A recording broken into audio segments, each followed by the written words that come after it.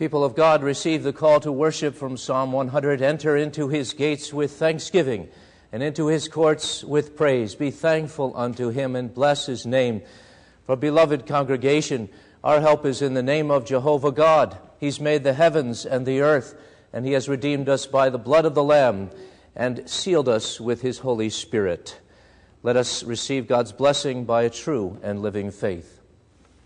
Grace, mercy, and peace be granted unto you from God the Father and from Jesus Christ the Lord, through the working of the Holy Spirit. Amen. Let's continue now in our worship in song number 114. Praise waits for thee in Zion.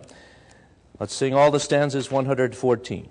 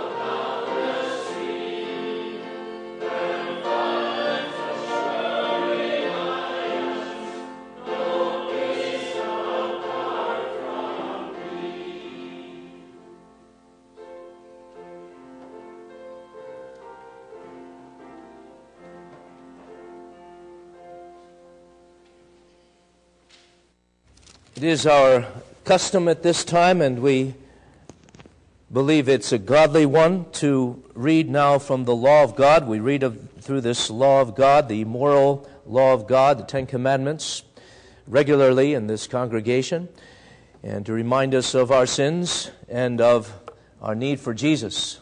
The law also serves as this wonderful guide of thanks, and we pray that we may be guided into such things, the knowledge of such things as our sins and miseries, of our Savior, and of the way of godly service as we read together now, and not merely out of custom, certainly not out of superstition, but with the contemplation.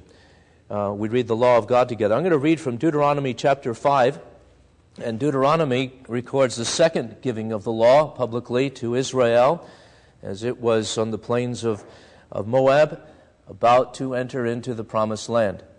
In Deuteronomy 5, the covenant God reminds this second generation of Israelites that had been brought out of Egypt, this new generation, I am the Lord your God, who brought you out of the land of Egypt, out of the house of bondage. In the first commandment that the Lord gives there, reminding the people this second time, and us also, you shall have no other gods before me. Amazing how he begins the law there, and how few remember that this is the first commandment. And Jesus will tell us that this involves loving God. And here something we need to be reminded of. Also, right now in this house, you shall have no other gods before me. The second commandment, you shall not make for yourself a carved image, any likeness of anything that is in heaven above, or in the earth beneath, or in the water under the earth. You shall not bow down to them, nor serve them. For I, the Lord your God, am a jealous God, visiting the iniquity of the fathers upon the children, to the third and fourth generations of those who hate me, but showing mercy to thousands, to those who love me and keep my commandments. In this third commandment, you shall not take the name of the Lord your God in vain. For the Lord will not hold him guiltless who takes his name in vain. The fourth commandment, observe the Sabbath day to keep it holy, as the Lord your God commanded you. 6 days you shall labor and do all your work, but the seventh day is the Sabbath of the Lord your God. In it you shall do no work, you nor your son, nor your daughter, nor your male servant, your female servant, nor your ox, nor your donkey, nor any of your cattle, nor your stranger who is within your gates, that your male servant and your female servant may rest as well as you. And here's the incentive that's given in this second public giving of the law. The incentive for New Testament Sabbath keeping, entering the rest of God on a special day. Remember, you were a slave in the land of Egypt, and you had no rest in your sins. That's the idea. You had no rest. You were a slave in the land of Egypt, but the Lord your God brought you out from there by a mighty hand and by an outstretched arm. Therefore the Lord your God commanded you to keep the Sabbath day. This comes to all children, young and old. Fifth commandment, honor your father and your mother, as the Lord your God has commanded you, that your days may be long, that it may be well with you in the land which the Lord your God is giving you.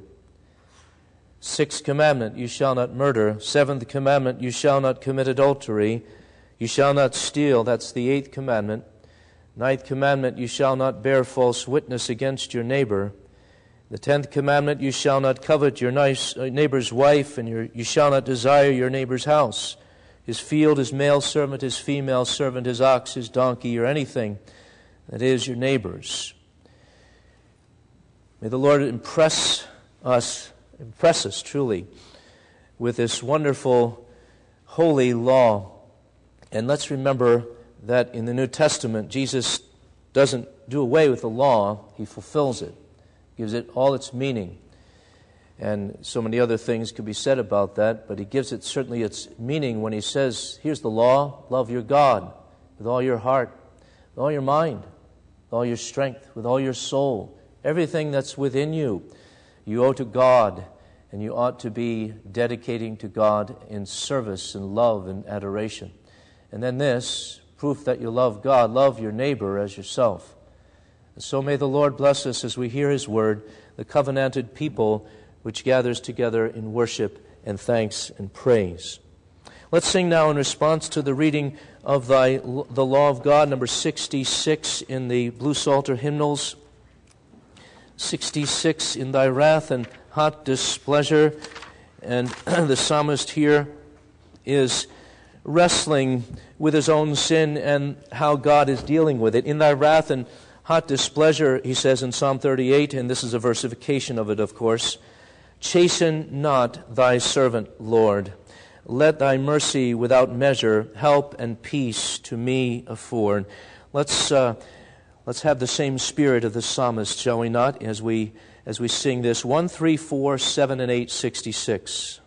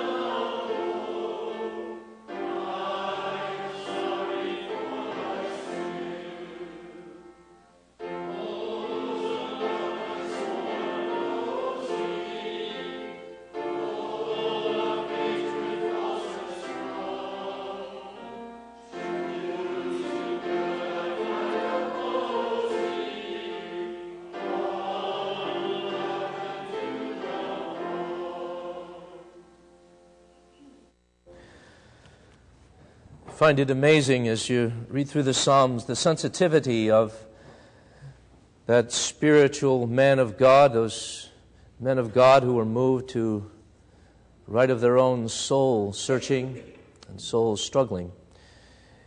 It's amazing, really, that someone could be so sensitive to his own and to her own sin.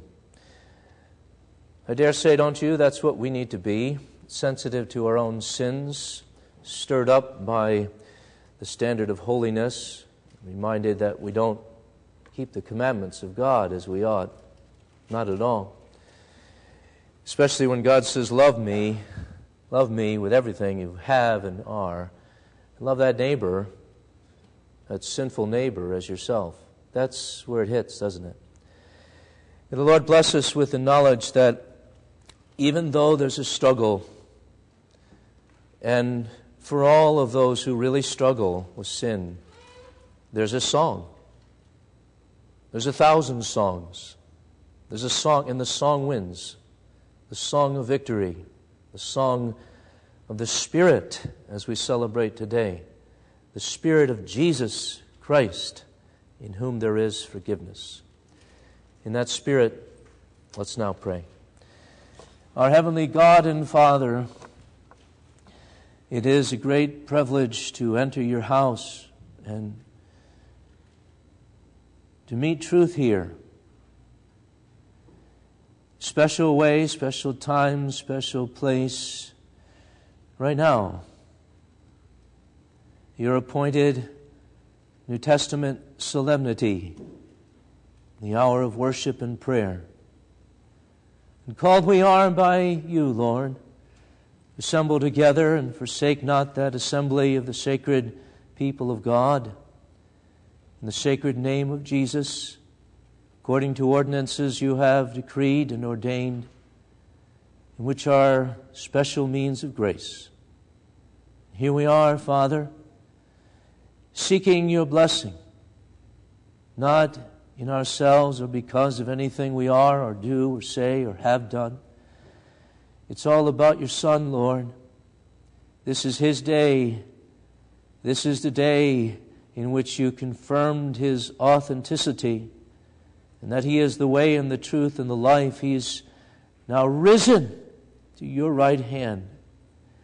And we believe this and are sure with all our hearts. And so we praise you. We praise you, we adore you, and we take not your name in vain, but we cling to that name you've given among sons of men, the name Jesus. And we ask, Lord, that you would bless us, poor and burdened sinners, with the knowledge that as we come to you in his name, and as we trust in his name, in his identity, in his atoning work, as we come in his Spirit, as we wrestle against sin, remind us, Lord, there is forgiveness with you that you may be feared. They knew it long ago, psalmists and prophets and priests and kings, the people of God, and now especially we have the Spirit poured out, and so we ought to know that there is forgiveness. It's established, it's accomplished through the blood of Jesus, and that there is this wonderful redemption accomplished and applied in the Spirit. We ought to know this, and we do. Lord, we do. In our heart of hearts, this is what we know. Oh, though we know our terrible sins, we know our guilt and shame that we mount up daily, except there be a mediator. Nevertheless, we know the song of Moses and the Lamb. And we know the sovereignty of the one to whom is given all power and authority at your right hand. And we know that he opens the seal of the counsel of your redemption, that great book. And you cause your counsels to come to pass. You save your own. And here we are. Father in heaven, we would worship you in spirit and in truth in the name of Jesus, in the other side of the cross and the empty tomb and of the ascension in this age of the Spirit. We pray, Father, move us and quicken us and fill us with your Spirit now. And we pray that devils may flee, and that there may be this kissing of the Son here by faith, true and living faith of the congregation, members, and all those who visit, who have the same Spirit, and who confess the same faith, and who seek the same thing, the glory of God. Bless, we pray, your servant. May he bring the word. May he have the Spirit, the anointing, the ordination, and the qualification that's so necessary to bring the word. We pray that we may be glad and filled with gladness as a congregation. You have blessed us so richly with the opportunity to shine as a light here in Northeast Grand Rapids and in many places beyond as you give us to minister. Bless us, Lord, in our communion. May there be nothing that separates us not only from your love, but from one another. May we be drawn nigh to you and each other in prayer every day. May it be that as we visit with one another, we're glad and we come together to encourage us and our little ones and the young people. We pray, even as we do, with great gladness of heart, you are blessing us here beyond what we could ask or think. Indeed, comparatively to the next megachurch down the road or this or that other institute, we are as nothing. And yet, Father, we despise not the day of small things, for you are beginning your great work here in this church, now church, and officially established, but among the people of God, your living body of Jesus. We pray, Father, continue to bless us with comfort from your word as we travel through this way, and there are pains, and there are hurts. Continue to bless us with the friendship that you show in your covenant embrace. And for all of those who are lonely and need friends in special ways now, we pray, touch their hearts, and may they know the friendship of God. For sinners, we pray, give the blessing of repentance.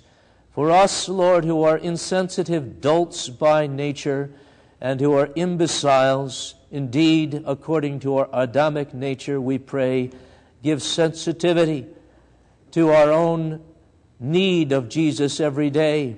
And may we never take for granted that we need him every day. We pray, Father, for a reality about our faith that shows itself in fruitfulness, in growing, and in reaching out, so that we are not here to circle wagons merely to defend the faith and to be defended by you, but we are here even to assail the portals of hell itself and reaching out and being all things to all men, that we might win some without compromise, so that they may be brought up to the people of God and the God of the people, to the city on the hill in the midst of this world. Bless us, Lord, as individuals, as families, those married without children, those with 1 or 10 or 15, however many you give. Bless us, Lord, in this solemn and sobering but also glad work of raising up a covenant seed. God, be with us. And when there's fruit, may we rejoice. And when there's progress in faith among our own families, may we be glad. And may we see that you work even through sinful means of parents. Bless the elders, the deacons, the pastor, the officials of the church. Bless us with humility and grace, and bless us all, Father, who are members of the body here, who may be visiting as well. We may be conscious of the fact that you pour out your Spirit upon all flesh, not just certain dignitaries, but upon all flesh, so that every believer, if he be a true believer or she a true believer, is to be filled with the Spirit, to be showing evidences of the grace of God in this desert land, this world. Hear our prayers. Lord, we pray, vouchsafe to us a bit of heaven in the glories of your Son, that we may glory in you and boast in the cross of Calvary. In Jesus' name we pray. And for your people everywhere, gather them, Lord, and defend and preserve them by your Spirit poured out, your word inscripturated and declared, your word and your Spirit in the hearts of that company of your people, for Christ's sake. Amen. We worship the Lord now in the giving of our offering to the general fund of this church. May God bless us as we would seek to support the ministry of the Word.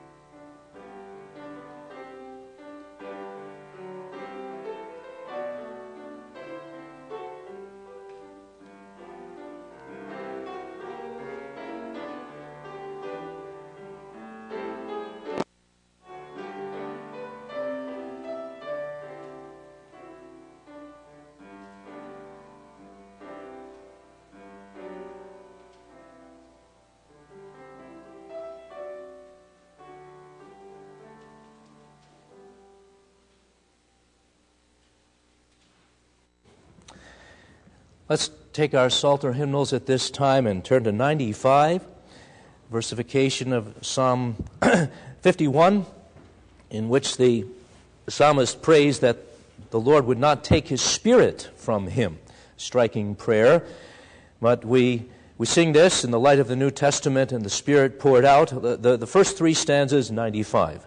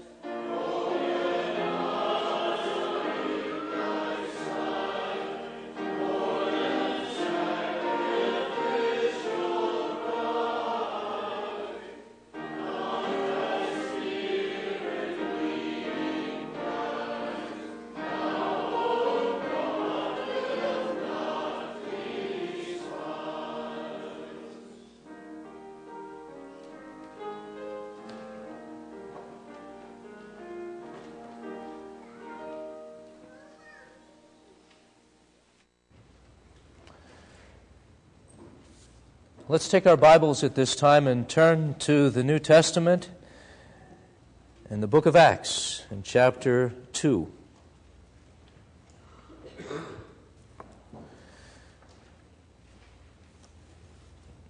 Another custom of many a church is to follow the so-called church calendar and to reflect upon the various great events, redemptive events that occurred in history and which to us have great significance as the people of God. Whether it's Friday, a Good Friday, we celebrate and remember in a special way the crucified Savior. Whether it's Resurrection Sunday, the resurrection of the Savior, or Ascension Day. Here we are privileged really to reflect upon Pentecost, when the Holy Spirit of Jesus was poured out. And again, not simply because it's following a certain calendar. Christianity is timeless. We know that. And we celebrate Pentecost every day. But we are spoken to in time. And God has done His mighty works in time. And He shall do that also in this age and at the end of time. So, not a bad idea, not only, but a good thing from time to time to reflect in a special way upon these great events. Acts 2, we would read of Pentecost and then hear God speak to us of that event. Let's read the first 21 verses. I read from the New King James Version. When the day of Pentecost had fully come, they, the disciples and their friends, were all with one accord in one place. And suddenly there came a sound from heaven, as of a rushing mighty wind, and it filled the whole house where they were sitting. Then there appeared to them divided tongues as of fire, and one sat upon each of them. And they were all filled with the Holy Spirit, and began to speak with other tongues, as the Spirit gave them utterance. And there were dwelling in Jerusalem Jews, devout men from every nation under heaven. And when this sound occurred, the multitude came together and were confused, because everyone heard them speak in his own language. Then they were all amazed and marveled, saying to one another, Look, are not all these who speak Galileans? And how is it that we hear, each in our own language in which we were born? Parthians and Medes and Elamites, those dwelling in Mesopotamia, Judea and Cappadocia, Pontus and Asia, Phrygia and Pamphylia, Egypt and the parts of Libya adjoining Cyrene, visitors from Rome, both Jews and proselytes, Cretans and Arabians. We hear them speaking in our own tongues the wonderful works of God. So they were all amazed and perplexed, saying to one another, Whatever could this mean? Others mocking said, They are full of new wine. But Peter, standing up with the 11, raised his voice and said to them, Men of Judea, and all who dwell in Jerusalem, let this be known to you, and heed my words. For these are not drunk as you suppose, since it is only the third hour of the day, be about 9 o'clock. But this is what was spoken by the prophet Joel. And it shall come to pass in the last days, says God, that I will pour out my Spirit on all flesh. Your sons and your daughters shall prophesy, your young men shall see visions, your old men shall dream dreams, and on my men servants and on my maid servants I will pour out my Spirit in those days, and they shall prophesy. I will show wonders in heaven above, and signs in the earth beneath, blood and fire and vapor of smoke. The sun shall be turned into darkness, and the moon into blood, before the coming of the great and awesome day of the Lord. And it shall come to pass that whoever calls on the name of the Lord shall be saved. Thus far we read, but if you're sensing my excitement about this text, I'd like to go on. Maybe you would too. Let's perhaps reflect upon these things in our homes afterwards, the rest of Acts chapter 2. Don't have time at this point, except to preach to you from verses 1 through 4. When the day of Pentecost had fully come, they were all with one accord in one place, and suddenly there came a sound from heaven, as of a rushing mighty wind, and it filled the whole house where they were sitting. Then there appeared to them divided tongues as of fire, and one sat upon each of them, and they were all filled with the Holy Spirit, and began to speak with other tongues as the Spirit gave them utterance. Thus far we read the sacred Word of God. May the Lord bless us through the reading of it. You ever wonder what was in the minds of those people there who were in this upper room, apparently, in Jerusalem, according to the commandment of Jesus? He had said, you go to Jerusalem and you wait for the promise that I've made to you and will give to you. You wait for the promised Spirit. That's what Jesus had said to them in his last day with them, when he was ascended from them into glory. And with that knowledge, they're now waiting, and they have been waiting. It's very hard to get into the mind of these disciples. And just imagine that, children, their Savior Jesus had left them, not abandoned them, but maybe some were thinking that in their little faith. Jesus never abandons people, but that's what they're thinking maybe. And not only that, but there's no Spirit. There's no Holy Spirit yet. So there's no Jesus and there's no Holy Spirit. And you can imagine, for example, that Sabbath and then that Sunday between the Ascension and this day, this Sunday, Pentecost Sunday, and that Sunday between the Ascension and this Pentecost day. And they were called to worship God, but there's no Jesus, and there's no Spirit yet. And theologians have pondered this. I'm not just coming up with this on my own, this idea that maybe we should be thinking about that. Because that day of worship then was absent from the mediator and the Spirit in whom we worship today. Can you think of that? You think of that loneliness perhaps they may have felt or whatever, such that it's been called the Orphan Sunday. The Sunday in between when Jesus ascended and when the Spirit's poured out has been called that Orphan Sunday, the Sunday when God's people themselves didn't know their sonship by the Spirit of adoption, we could say. They didn't have Jesus in person and the Spirit wasn't poured out. What a rather lonely day, or something unusually empty maybe on that day. Be that as it may, the waiting on this day, as we read of this in Acts 2, and suddenly,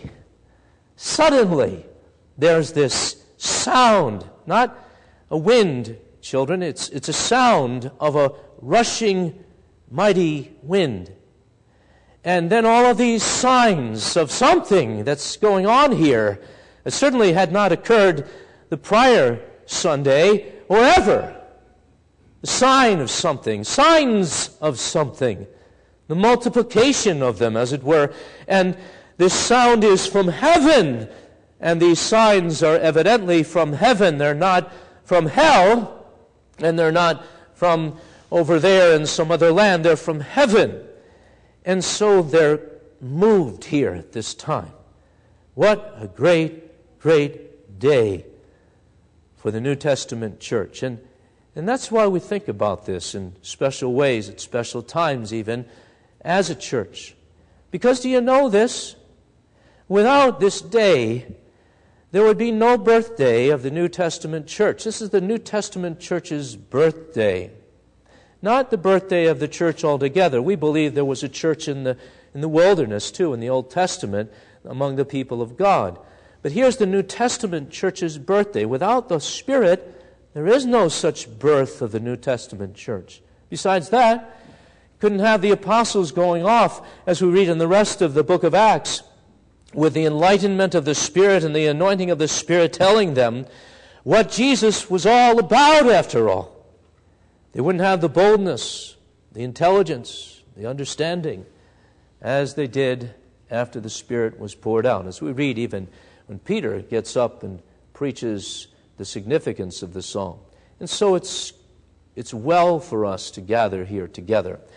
And also not to be a little bit in wonder as to how we as ourselves can experience this, because it's for us even to experience something of this Pentecost even today.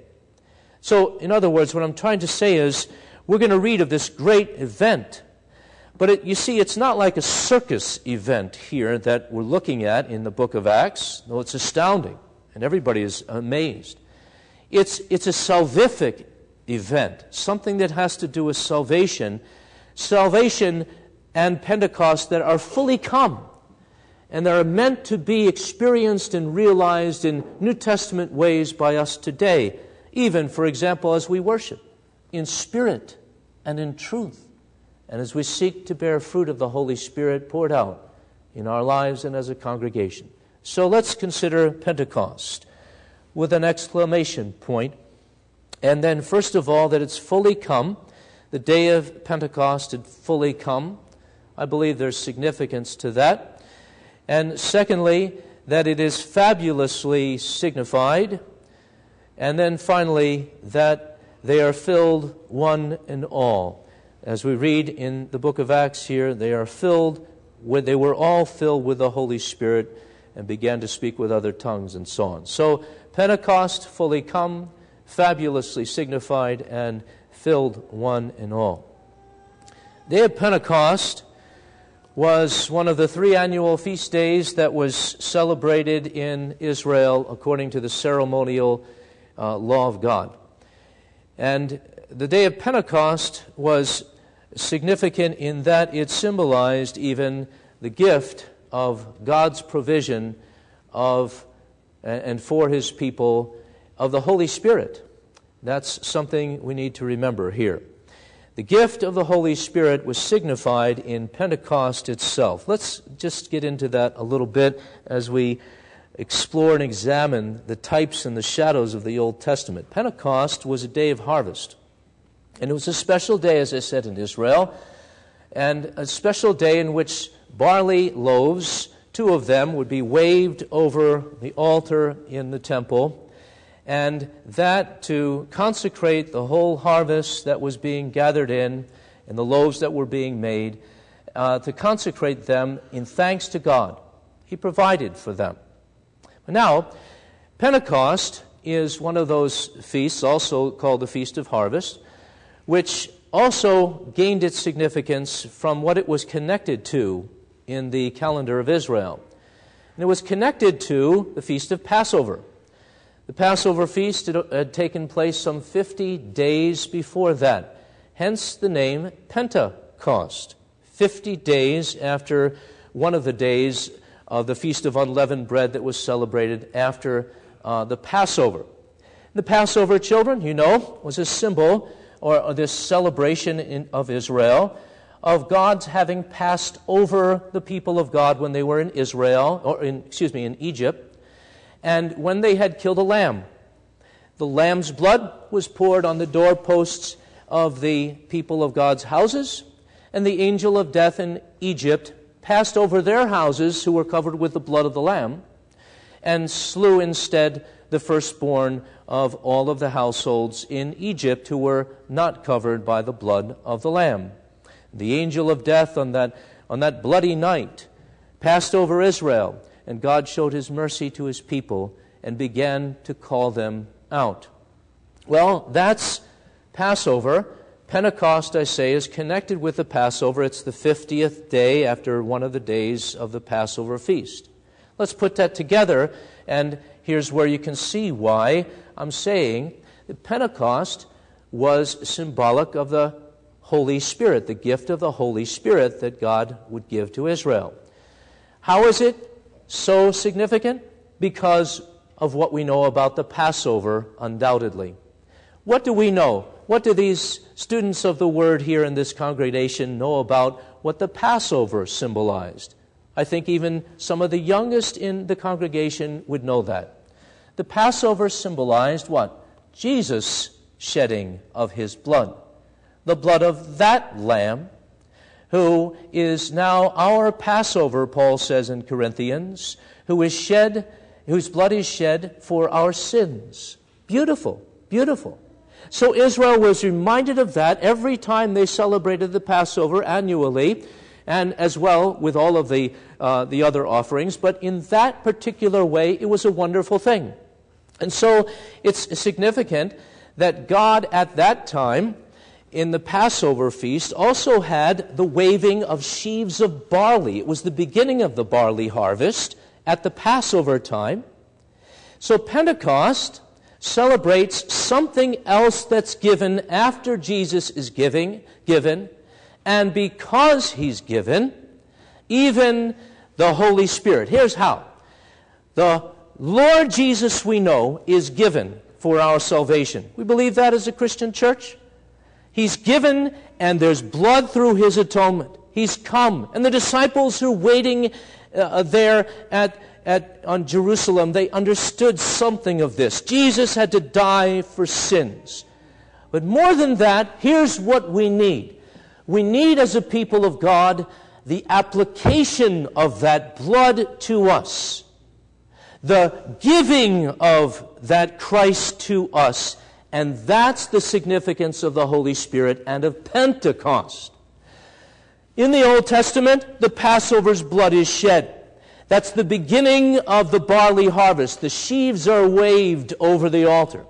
Then, 50 days later, there is this fullness of the harvest. It's being brought in, signifying that all that Passover lamb was for us is now given to us, and we can appropriate him. We can eat him as we eat bread, and we can drink him as we drink in water. He's our life. And so you see, Passover there, 50 days later with this Pentecost feast, meant everything to Israel of the provision of God. And it means everything to us, as it's signified then. We have redemption, accomplished and applied. Redemption, salvation from sin and guilt and depravity and the bondage of Egypt. Deliverance from that scary land of Adam. And it's now made good to us personally as we appropriate these things by faith and as the Spirit of Christ is poured out, so that now we know that this Jesus of whom we read and whom we see typified is mine. We know that, don't we? That's everything for the church. Jesus, and now not something that's different than Jesus altogether, but Jesus himself given to us in the Spirit. That's the purpose of our understanding of Pentecost. It's the celebration of Jesus who's gone up with a shout into glory, personally and physically, but is now with us as he promised to the end of time in the Spirit. Now all of this is pictured here. And all of this we ought to celebrate, and we'll see how presently. But at that time, and up to that time, that Pentecost had not yet fully come.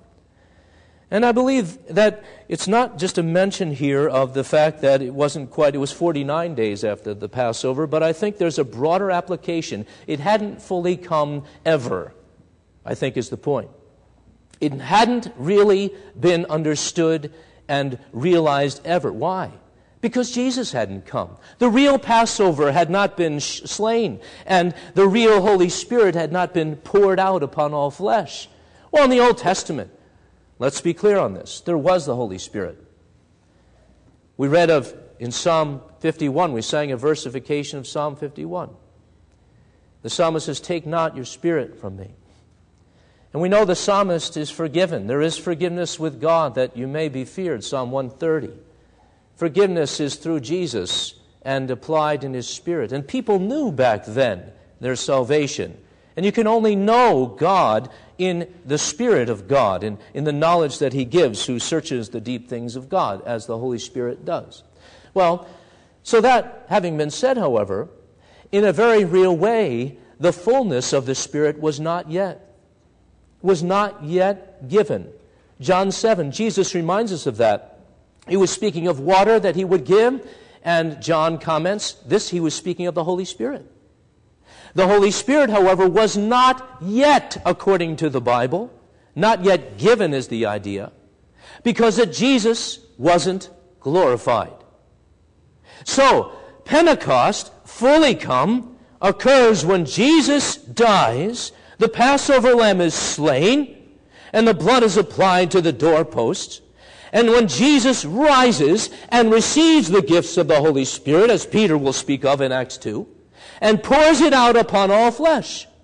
And only then is the Spirit of the Christ poured out upon God's people so that we can taste and see and eat the bread of life signified in those barley loaves waved over the altar.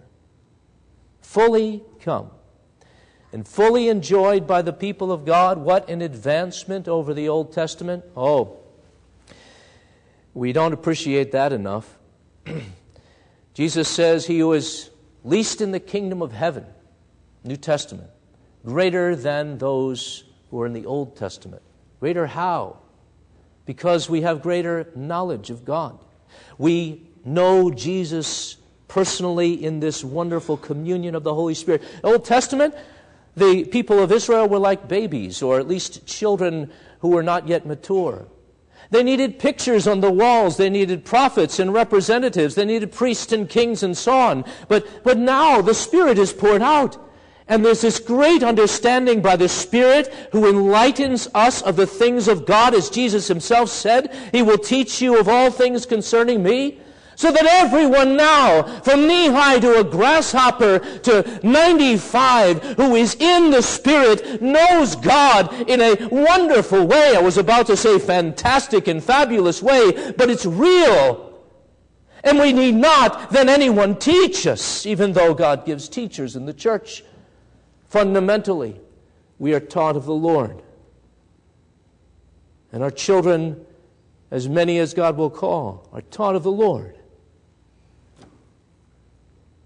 And when they say, Jesus loves me, this I know, for the Bible tells me so, it's real.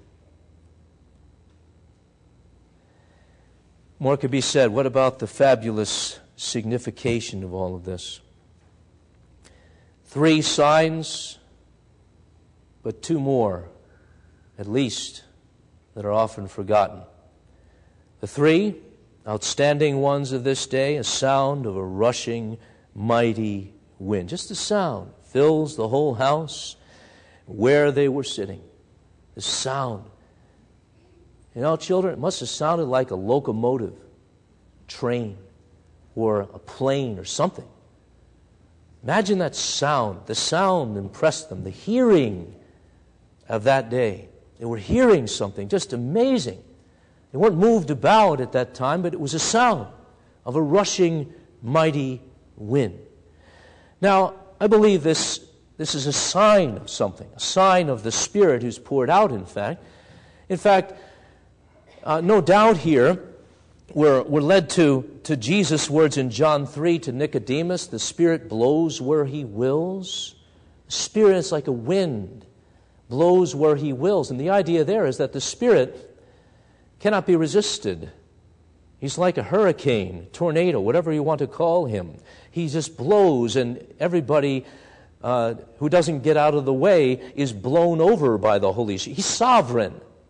And so important for us to remember as believers that God is sovereign in salvation. Some will say, yes, God was sovereign in giving Jesus, and in Jesus dying for our sins. We couldn't have done that. But they compromise when they get to the Spirit's application of salvation, and they say, well, we have to do something then to maybe earn the Spirit, or to get filled with the Spirit, or to go through some hoops or whatever in order to be in favor with God when it comes to the application of the Spirit. Not so according to this sign here. The Spirit blew like a rushing, mighty hurricane force, F infinity. The power of God in the Spirit. And that's what the Spirit does in salvation. He blows where He will. He causes to be regenerated whom He will among the dead in trespasses and sins in this wasteland of an earth that it is. Amazing. The sovereignty of the Spirit of God redeeming us, applying it as well to our account. It's all of God and all of grace. Yes, sovereign grace is represented here. Secondly, mysterious grace. Let's never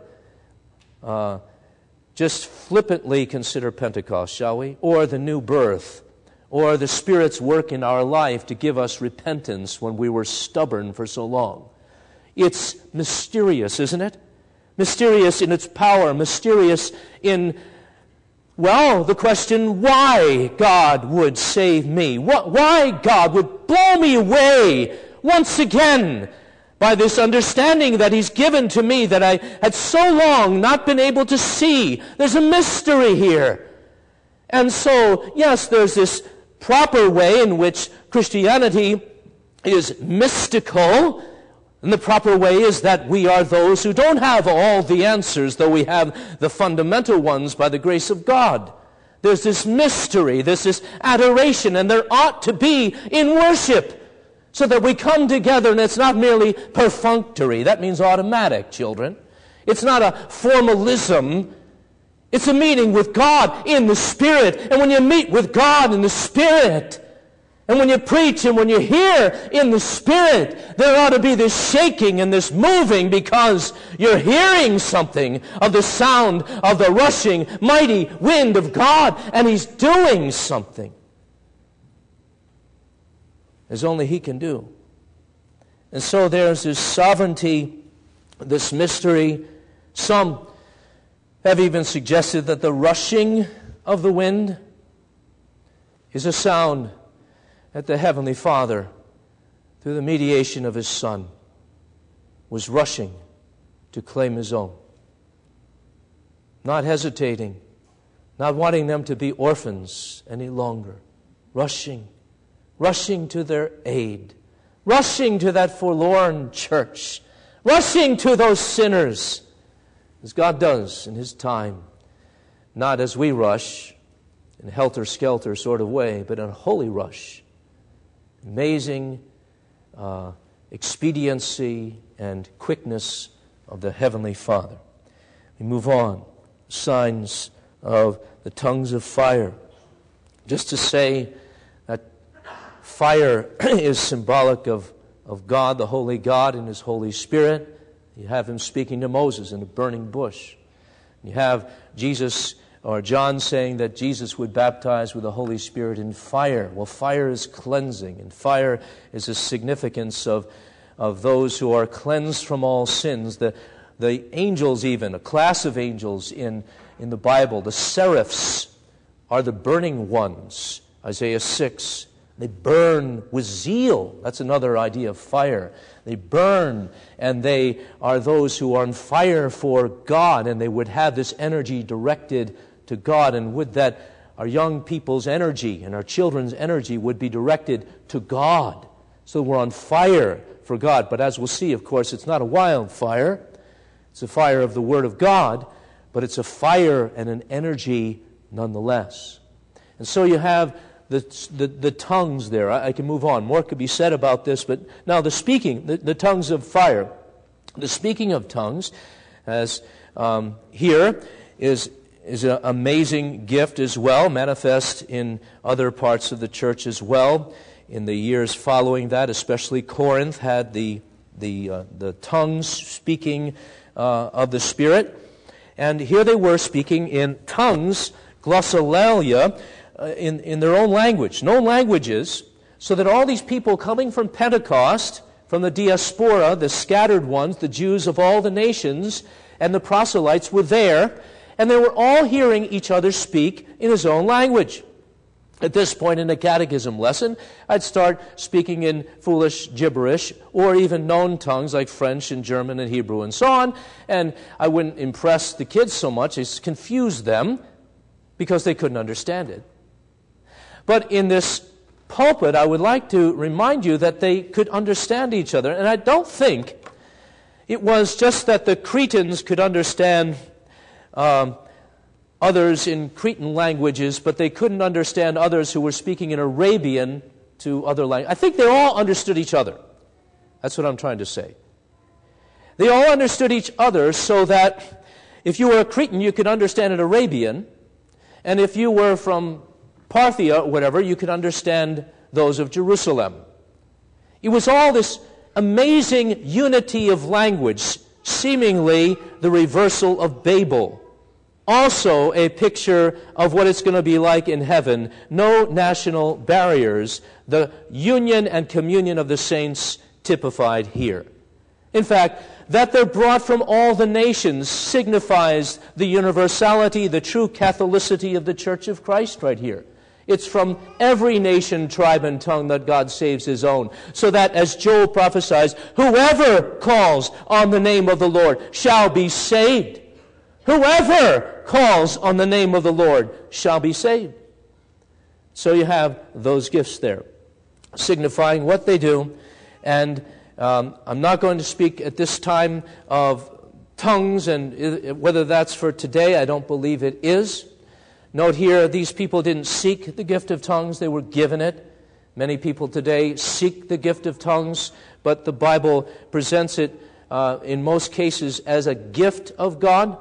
And we have the whole New Testament written, and so many things could be said to prove, I believe, without a doubt, the veracity of the cessationist position that the gift of tongues is not for today. It was for then to confirm the Word of God and to lead the people in the foundation of the New Testament church. But I want to say two other things that are forgotten. Pentecost is known for these three gifts, and this astounding sound of a wind, fire on the heads of these 120, and the amazing gift of tongues. It's known for that. It's known for that in many a church as the things that were what Pentecost was all about. Well, we need to know what I believe is the most important fruit of Pentecost, the important sign of the Holy Spirit. It was this. It was Peter standing up. And it was Peter who was opposing those who were mocking the Spirit-filled believers as if they were drunk. Peter it was, bold Peter, now enlightened Peter, raising his voice and saying to the men of Judea and all who dwelt in Jerusalem the truth of Pentecost. It was Peter who was the one now given the Spirit in a huge way to move him to understand Joel for once, and to understand Isaiah the prophet for once, and to understand now fully what Passover was about and its connection with Pentecost was about. Peter was given the Holy Spirit to preach.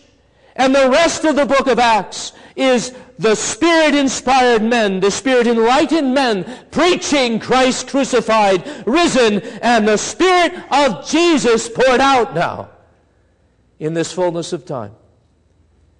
That's the great wonder of Pentecost. Light from heaven with the sound from heaven.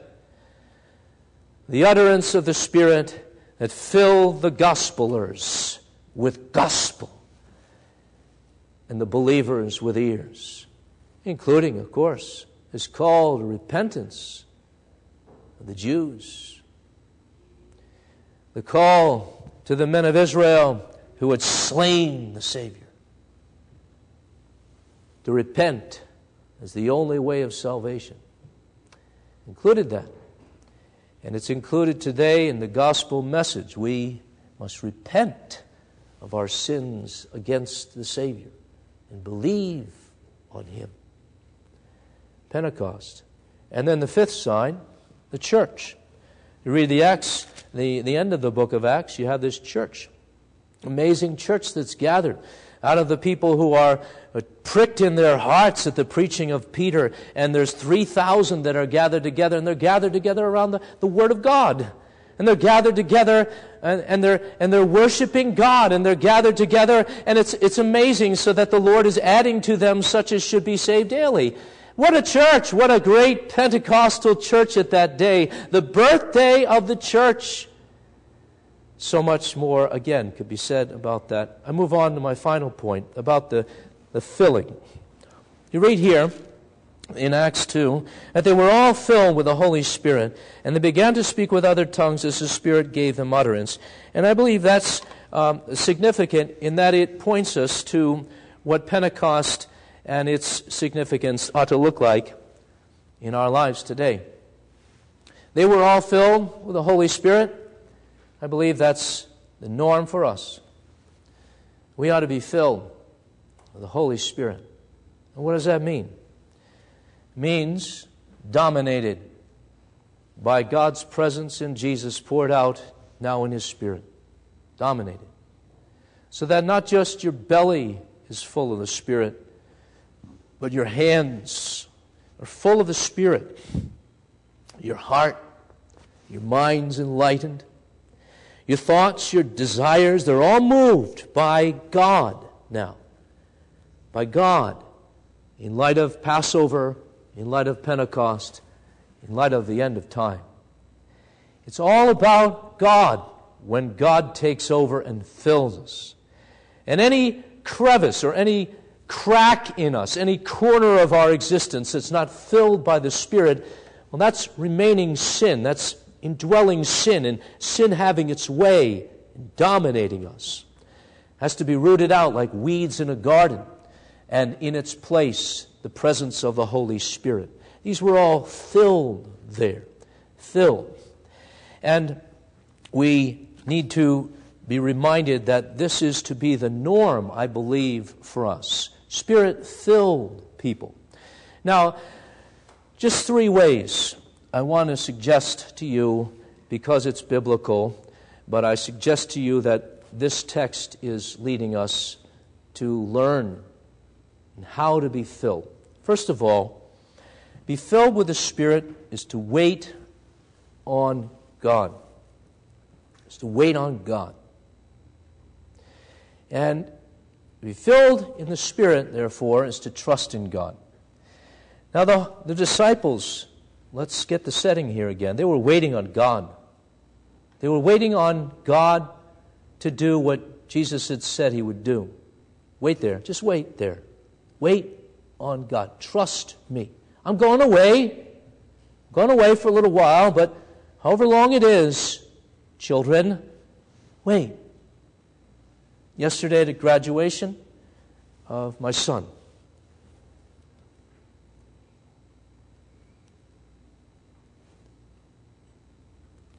I told him to wait on the Lord. And I told him that that's what young men need to know, to wait on the Lord. We're always rushing. Always rushing. And you don't learn so well from your dad or your mom, especially your dad, about waiting. You need to learn from God. He says it. Even if it's hard, wait. Wait. Don't rush. Wait. Be wise. Be wise in life. Wait on the Lord. How often the Bible's urging us to this activity. That's an activity, you know. Wait. Not just sit there. It's just wait. It's waiting. Wait. Wait. Wait for an answer from heaven. Trust in God when nobody else can be trusted. Wait in your decisions in life, schooling, mates, your loves, your hates. Wait for God. Trust in Him. Don't go ahead. Wait. That's all. That's what they're doing here. And it's my opinion that the disciples waiting was very imperfect, and that was proven even by the fact that they didn't wait to call another disciple. There's difference of opinion on that, but Acts 1, the end of it, shows them casting their lots, and they choose Matthias, and we never read of Matthias anymore, but we do read of the Apostle Paul, whom God gave in his time to be the 12. I think they weren't waiting so much. Again, we can differ on that, but there's an instance there, what I believe that the disciples weren't waiting, but here they are at Pentecost. They're waiting for the Spirit. Wait for the Spirit. All right, secondly, there's going to be a word about us, a word. For all the waiters and for all those who want to be in the Spirit, hear this. We cannot be in the Spirit of Christ and be filled with the Spirit of Christ without the Word of Christ. Here's where so many go astray. And they say they're Spirit-filled even. And they say they're so Spirit-filled that they're more Spirit-filled than you are. The problem is they don't have the Word. Well, they have it, kind of. And they skim through it, sort of. But there's gospel light in many a congregation's preaching. There's a little bit of gospel and not a lot of the Word of God. There's a little bit of doctrine and not a lot, or at least very little, so that we don't offend people or bore them, because after all, doctrine's dry. People of God, where the Spirit is, the Word is. Where the Word is, there must be the Holy Spirit, enlightening our intelligence and our life in the light of the Word. They go hand in hand. Martin Luther would say even to those who said they had the Spirit, but they didn't have the truth of God, he would say to them, I smite your spirit on the snout. Because any spirit without the Word of God, any spirit that's Christless, is really not from heaven, but from hell. The Spirit of Christ is the Spirit of the Word of God. The Word of God that we know as the Word of God revealed in the Bible and the doctrines of the Bible. Let's always remember that if we would be filled with the Spirit personally and as a congregation.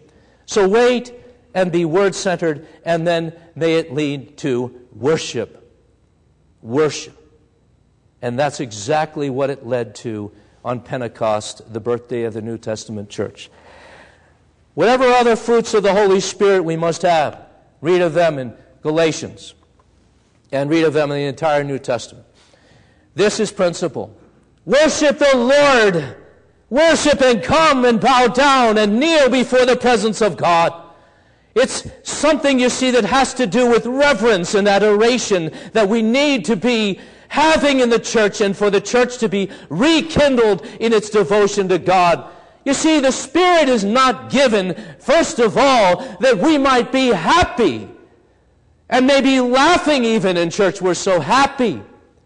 Indeed, the Spirit is the comforter. But the Spirit is first of all to lead us on our knees to reverence God in the name of Jesus Christ. Christianity is not, hey, you're going to feel better about yourselves if you're here. It is about worship. Worship of the living God. No matter how we feel, frankly. Worship. Praise Him. Adore Him. That's what heaven's like. Let's have a bit of heaven now. So you got these 3 W's, don't we? Waiting, Word, worship. And I'm hinting here at a hindrance to being filled with the Spirit. And I want to point that out to all of us as one of the many problems of being Spirit-filled in this age. The Internet. www.idiot is really what it ought to be described as for many. Nothing wrong with the Internet. Nothing wrong with technology. Nothing wrong with the media. But let's remember, folks, the mediator, Jesus. Let's remember wisdom. Let's remember knowledge that's deep and knowledge that's not just a mile wide and an inch deep. Not a lot of facts. But let's remember the mediator. How can we wait if we're in such a rush to get the latest email we haven't checked in 5 minutes? How can we wait on the Lord and worship the Lord if we're so interested in knowing the latest fact from Benghazi or wherever else? Again, balance and focus is so important in life. May the Lord bless us. Pentecost is fully come. In such a time as this, people of God, what shall we be doing? How shall we be filled? What shall be motivating us and our families and our witness? May God empower us and enlighten us and encourage us in the Holy Spirit poured out, the Holy Spirit of our Lord Jesus, in whose name we pray. Amen. Father, we thank you that you would bless us this morning with your word. We confess our littleness and your greatness, and we pray that we may be more Spirit-filled and more empty of ourselves, that we can worship you more and more, and increasingly as the day of your coming is evident and the day of your coming is known. Hear our prayer in Jesus' name. Amen.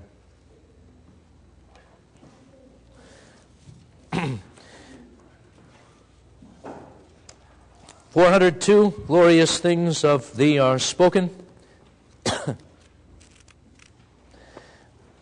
Let's sing 1 and 3, the first and the third of 402.